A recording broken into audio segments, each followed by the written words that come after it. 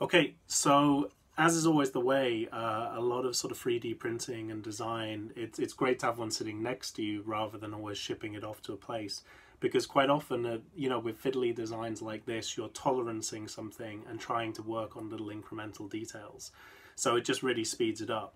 So one of those things was, this is where the rotary encoder is, which does the working out where this arm is in space for the longitude. That's the vertical axis, if you like, of the globe. And then what I realized is, even though I'm happy with this general arrangement and that's helped me, even though it's just glue gunned on, I kind of knew that this would basically work loose. And so I thought, right, I got to come back to that and make some sort of little frictional thing.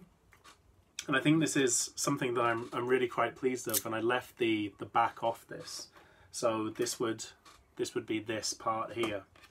And what we've got is basically some little mechanisms here, which essentially are little spring-loaded levers.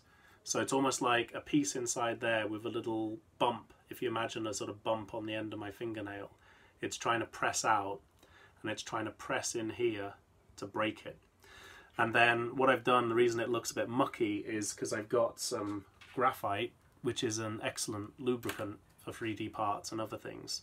And then this allows these things to come together, and kind of satisfying because you appreciate all the ridges are in this direction. So it basically self-locates because of the inherent nature of 3D prints being built up in layers. And then it just doesn't make any noise because it just runs around in a little groove. And I've sort of tried to colour them in blue there, so you might just see them poking through.